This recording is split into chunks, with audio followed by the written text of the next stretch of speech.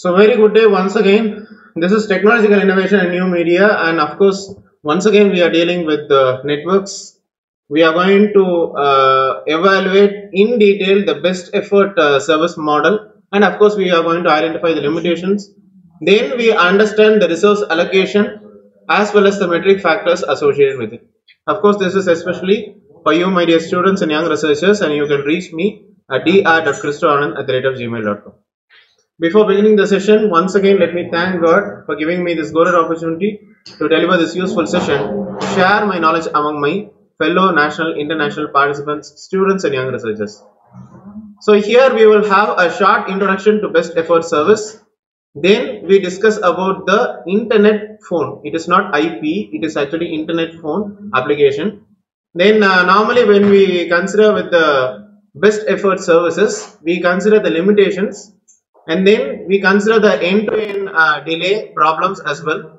We understand the example scenario, how you try to remove the error or maybe noise or maybe delay or maybe jitter at the receiver for the audio. Then we discuss about the fixed play out delay. Okay. Then we discuss about the play out schedules, how you will be scheduling these algorithms, what are the round trip time that is actually required, how you can actually deal with the network issues that we will be displaying. Then a flexible or maybe adaptive play out delay, the round trip time as well. So the time taken from the sender to receiver and from receiver to sender. So that time that is taken to actually transmit and then receive as well. And then we discuss about play out time calculation, about very important concept which is FEC, forward error correction. Okay, so normally we would be using this to especially deal with filters and deal with noises as well.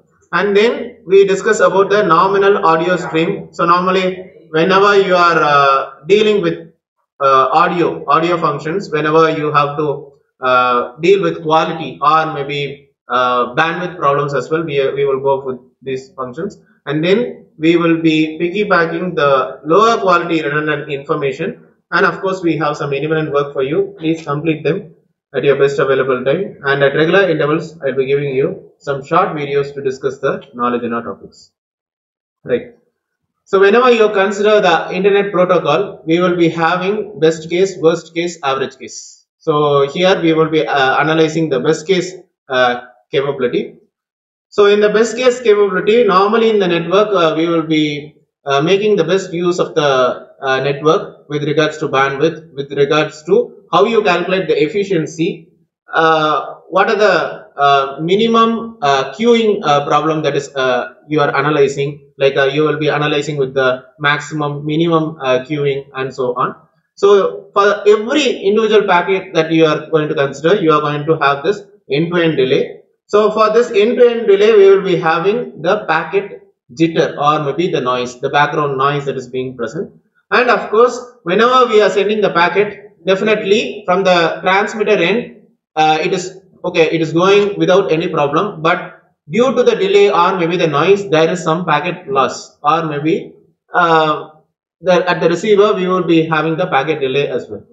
So for this, whenever you are dealing with the IP, internet phone, not the internet protocol, internet phone, or maybe like real-time video conferencing, like maybe like Google Meet or maybe Zoom, whatever you are trying to make for, and we will be having some packet delay. Sometimes you will say, I'm not hearing the noise properly, I'm not the audio quality is not good, the background noise I'm getting too much. Okay, so that problem we will be getting. And of course we should make sure that the audio, whatever we are processing, should have the best possible gain, and of course the noise suppression as well, good quality, and of course like audio and video we should be having good quality.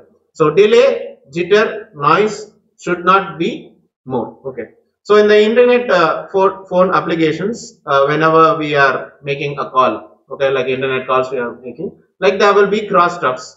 So that is nothing but it is exceeding the particular frequency. So that is the reason you are getting some crosstalks. Okay. So during the talk, general talk, okay, the sender, it is going to generate the byte at a rate of 8 kbps, and every 20 milliseconds the sender is going to gather the byte into small amount of data, what you call it to be the chunk. Okay, so the number of bytes in a chunk is nothing but 20 millisecond multiplied by 8 kilobyte per second. So that is actually 160 bytes. So 160 bytes is the number of bytes in a small chunk that we are going to send. Okay, so like this, the sender is going to gather some information, and it is going to transmit as well. So from sender to the receiver, we are going to make the communication as clear as possible.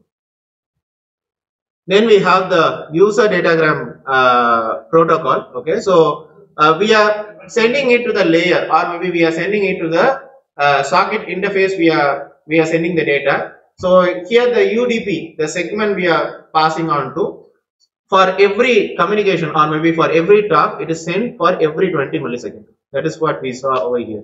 Okay, for every 20 milliseconds, the sender is going to gather the bytes, okay, or maybe data.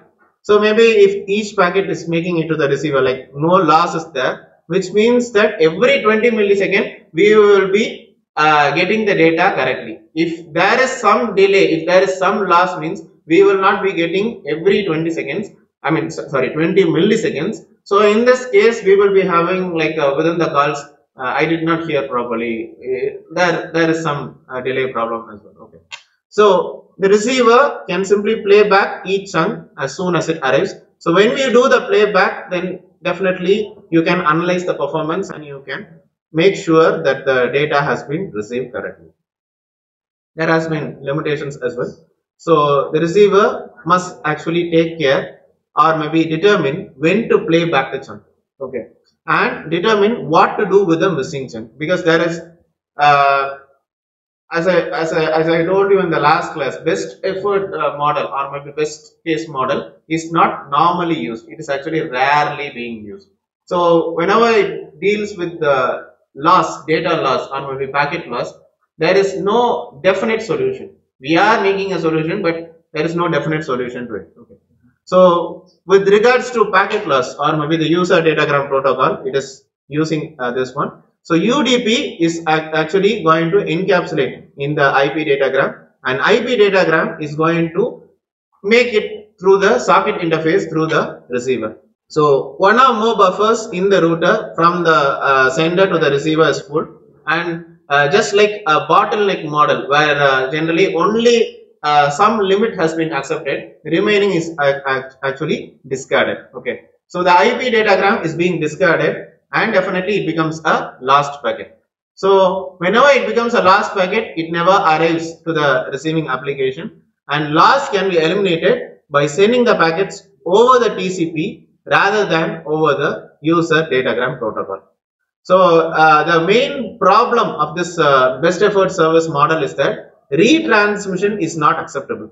Normally when you transmit, whether you are getting the data, you are getting the actual transmission or not, that we cannot make sure. So once again we retransmit. Retransmission is also not acceptable for this interactive real-time audio, video, multimedia applications as well. Okay.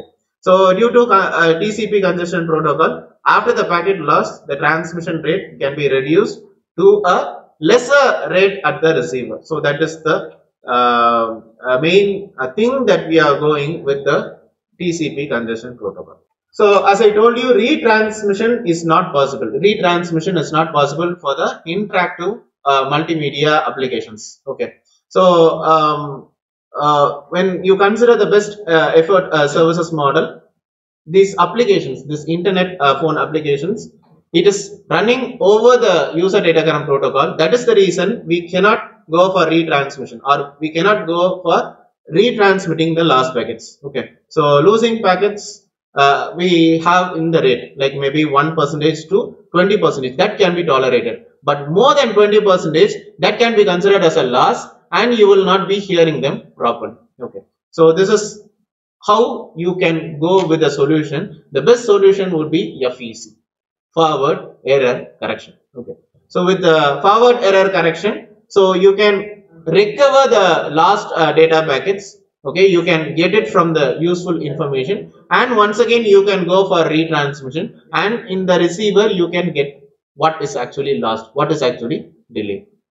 Between the sender and the receiver, maybe let us take in the case if the channel or maybe the socket interface is too much congested, okay, and maybe packet loss normally we saw in 1 to 20%, okay, tolerable, but greater than 20% if it is exceeding, 10 to 20% if it is exceeding means, so we cannot do anything, like we cannot deal with achieving this acceptable sound quality, okay. So that is what you call to be the limitations. So but definitely we can consider forward error correction to be an alternate solution for this problem. Then we have end-to-end delay as well, okay. So we will process the delay, we will queue the delays as well. So for the applications like internet phone, generally this end-to-end delay will be less than 150 milliseconds, but normally we will deal with 20 milliseconds, but end-to-end delay for the higher audio application we will deal with lesser than 150 milliseconds. That is actually not perceived, okay, because greater than 20 millisecond problem, so less than 150 milliseconds still problem, okay. So that is actually not actually tolerable by the human listener. So delays between 150 and 400 millisecond can be acceptable, okay, but still not ideal.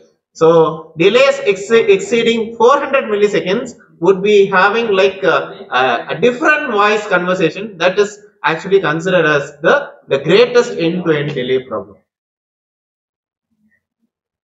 Okay, so maybe if you can say like more than 400 milliseconds, that is considered as a problem, that is considered as a jitter. So we will consider this diagram between the end station ES1, R1, R2, ES2. We will have the segment 1, segment 2, segment 3, 2 Mbps, 2 Mbps, 2 Mbps. We are having the distance to be 5000 kilometer, 4000 kilometer, 1000 kilometer. Okay, we can analyze the end-to-end delay. So like greater than 4 milliseconds, definitely it is considered as exceeding the threshold, and end-to-end delay is considered. Okay, so which means that there is more packet loss. Then we will have delay jitter as well. So the time taken from when the packet is generated until it is received at the receiver can fluctuate from packet to packet. Okay, so this delay, the random queuing delay that is being generated, is called as the jitter. Okay, so random queuing delay, you can call it as the jitter. This is an example scenario, like we have the number of packets with regards to the latency. Okay, right? So we have like orange color high jitter, okay, and blue color we have low jitter. From the center you have the mean or maybe the average, and this is considered as the jitter buffer. Okay, and for higher jitter also we are considering the jitter buffer, and for each of them we are calculating the effective latency. As I told you, the packets, the delay, if it is greater than 20 milliseconds, definitely we will be having this jitter or maybe this end-to-end delay problem as well. So at the receiver, the spacing between the packets can become greater than 20 milliseconds. Right. So even the first as well as the second packets, if you can see higher jitter and then low jitter, okay, it is spaced for more than 20 milliseconds. So spacing between consecutive packets can also become less than 20 milliseconds. Okay, so for this you can consider 2 consecutive packets within the talking spurt.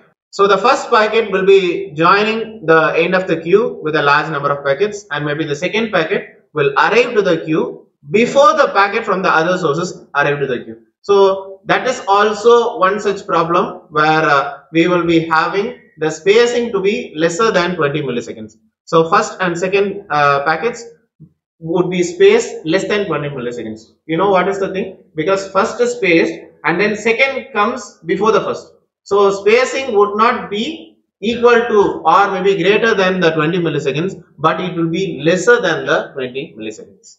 So you can also go with these spacing, like in the roads between the cars or maybe between the vehicles you can go. For example, let us take one example. You and your friend are driving in your own cars. Maybe like you can say maybe like Samarkand to Kashgadari or maybe Samarkand to Tashkent, you can go for. Okay. Suppose you and your friend have similar driving styles, like you travel at the same time, like maybe 100 kmph, 100 kilometer per hour, provided there is traffic also. Okay. So suppose your friend maybe 1 hour before, like 8 o'clock he is starting, but you start only at 9 o'clock. Okay. Depending on this traffic, you may arrive maybe at Kashkadaria more or less 1 hour after your friend. Of course, because of the traffic, he also has traffic.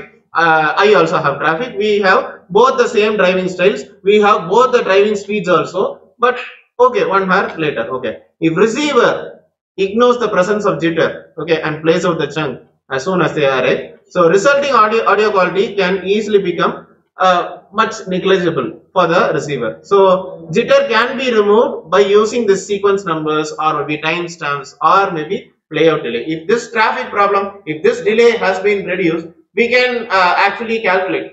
Okay, for example, you are traveling at 100 kilometer, we also 100 kilometer. Okay, we can say you arrive at 8 o'clock and I arrive at 9 o'clock. But in between we have delay problem as well. We do not know. For you delay would be maybe like 1 hour. For me delay would be 30 minutes, means I arrive 30 minutes still more ahead. So that is the reason you can come up with overcoming with the several sequence numbers, timestamps or maybe playout delay as well.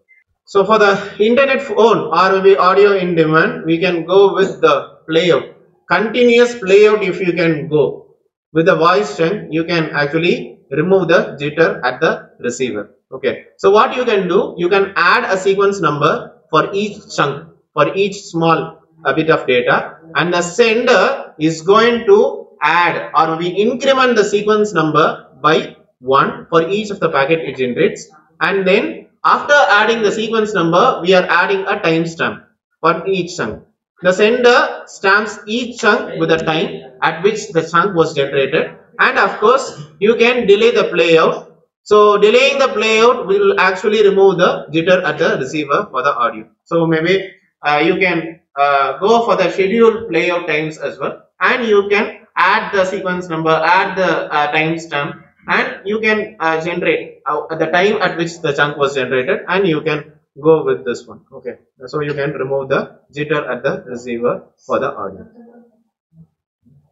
So we have some playback strategies as well. Okay, so if packets, if it is not properly coming at the time, okay, at the scheduled play time, so scheduled play time we will be fixing. If it is not arriving, means it is considered as lost or maybe it is considered as forgotten. Okay, so this you will be using in the speech interpolation process for accounting for any loss, which of the data has come up with any loss, so that we would be calculating. As I told you, we are adding the sequence number, we are also adding the timestamp, so we can come out with what are the actual data that is being lost. We can come up, and for this we can use playout strategies or maybe playback strategies. We have playout delay, fixed playout delay, and then adaptive or maybe flexible playout delay. So for the fixed delay strategy, it is going to play out each chunk exactly few milliseconds after the chunk is being generated. So if you do it in this way, the receiver will play out the time, okay, play out the chunk at the time t plus q, which is the meaning is exactly few milliseconds after. Okay, so q added with t. Okay, assuming the chunk has arrived at the time t plus q. Okay. So packets which arrive after the scheduled playout time are considered as discarded or will be considered as lost. Okay. So only during this time interval we are calculating, and maybe some plus or minus, maybe like 5 minutes, 10 minutes. Okay, students are allowed to enter the class, and after that it is considered as lost. So that is considered as the reliable transmission. Okay. So note that the sequence numbers are not necessary for the fixed delay strategy. And in the presence of occasional packet loss, we can continue this fixed playout strategy. So there are scheduled playback times as well. Sometimes what happens, we try to miss the scheduled playback times also due to the network induced delay jitter. It is not our problem, it is the network problem. Okay. So maybe if there are larger variations in the end-to-end delay, maybe we can use larger value of q. Maybe like okay, instead of allowing 10 minutes, I can allow 20 minutes or maybe 30 minutes. So in that case, maybe you can have a scheduled playback time. Definitely the delay will be small, variation in delay will also be small, and of course we can fix the threshold limit to be lesser than 150 milliseconds. Okay. So sender is going to generate the packet at regular intervals, specifically every 20 milliseconds. So if you are having this kind of a delay, which means that you can assure data delivery without any delay. So we will have two playout schedules for the first playout schedule as well as second playout schedule. So the fixed initial playout delay, maybe we will have P minus R. So maybe you can have one first packet, second packet, third packet comes in time. Fourth packet does not come in time by the schedule time. Okay. So first three packets are considered. Fourth packet is never considered and is considered to be lost. Okay. Second playout schedule we will have. Second chance. Okay. So fixed initial playout delay is set to P dash minus R. That P dash is nothing but a small variation in the original time. That is considered a second chance. Retest like that. Okay. So for this schedule, all of the packets arrive before the scheduled playout time. So therefore, second chance if you give, no loss. So that is considered to be the best strategy for the playout schedules. This is the thing I am talking. This is P minus R and this is P dash minus R. For the first thing, we are having the packets to be generated. Here for the P minus R, we are having the packets to be generated and this is the loss. Okay. If you can see in the P dash minus R, there is no loss. Okay. Where we are getting the packets, whatever we are transmitting, we are going to receive it and we are not having any loss. Just like the fixed playout schedule, we will have the adaptive playout schedule. So normally the packets will be having the meeting the deadlines. So whatever within the corresponding time interval, the packets should receive at the receiving end. So whenever it is going to do like a transmission reception correctly, there will be negligible loss as well. So maybe if you take in the case of internet only, there will be longer delays. Okay. So playout delay to be minimized and provided the case, there will be loss would be very less. Okay. But sometimes in internet phone, delays will be much more. Okay. So that is the reason for the internet phone type of application, we will be using adaptive playout delay schedule. For this case, we can keep consideration of the mean or maybe average or maybe variance, like what you have to be sigma and then sigma square. Okay. So that factor we can calculate and we can keep it to the optimal extent. So maybe you are going for compression or maybe even elongation also, that will not correspond to a delay. Okay. For example, if you are having an allowed delay, for example, if you are not speaking for a long time, I mean for a short time of interval, that is not considered as a delay. That is actually altered by the adaptive playout threshold. So we will have the Ti, which is the timestamp of the ith packet. So this is the time packet which is generated by the sender. Ri is nothing but the time packet I is received by the receiver, and Pi is nothing but the time packet I is played at the receiver. So there is difference. Ti timestamp, Ri the time packet received, Pi played, time packet played at the receiver. Okay. So we will have the end-to-end network delay Ri minus Ti. So because of this network jitter, we will have this delay. It will be varying from packet to packet. We cannot say network jitter will be same all the time and it will be same for one packet and so on. Okay. So we will have Di, which is nothing but the average network delay, and it is going to have Di is equal to 1 minus U Di minus 1 plus U into Ri minus Ti. Okay. Right. So U is nothing but one constant. We will have 0.01. Okay. And Di, of course, you know, average network delay. Okay. And Ri, time packet received by the receiver, and Ti, the time interval. Okay. So Di is actually this average network delay is actually smooth for the delays. So we will have Ri minus T1 up to Ri minus Ti.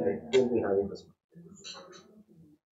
Round trip time. as I told you, from sender to receiver, and then from receiver to sender, we are having this transmission. Okay, so definitely, even for the round trip time also, we will be having the delay factor as well. And this delay factor we will be having, or maybe we will be calculating the average, or maybe we will be finding out the standard deviation out of this average delay.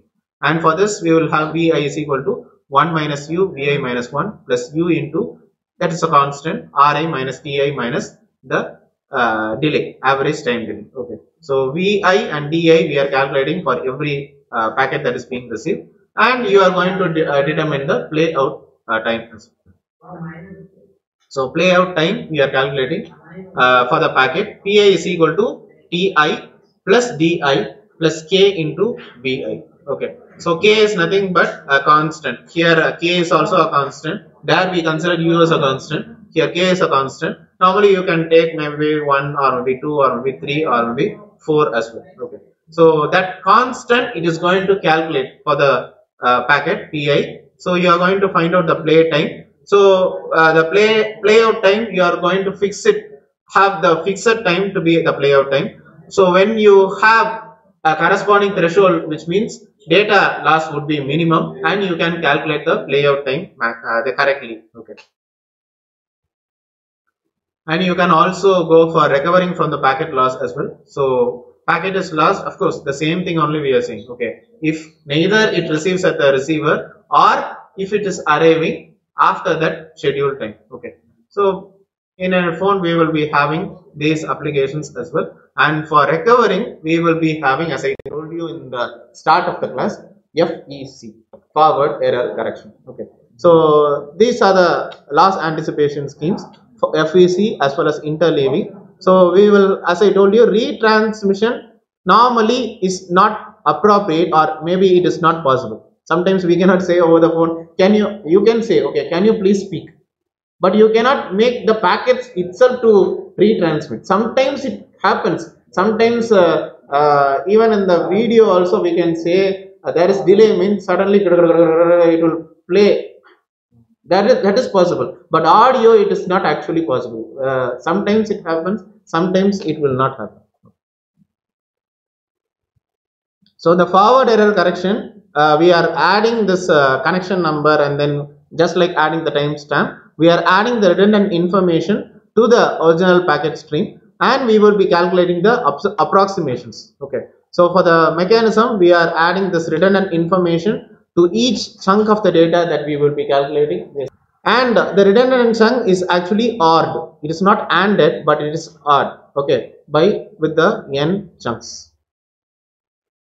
So in this case, if let us take in the case if n is considered as the total number and maybe one tolerable limit, n plus 1 packet is lost, the receiver cannot actually fully construct the lost packet. Okay, so maybe if 2 or more packets also lost, that also it is not possible. It is not possible to reconstruct the lost packets. But if you keep n plus 1 and also the group size to be very small, which means that the amount of data can be recovered, but provided the loss should not be more.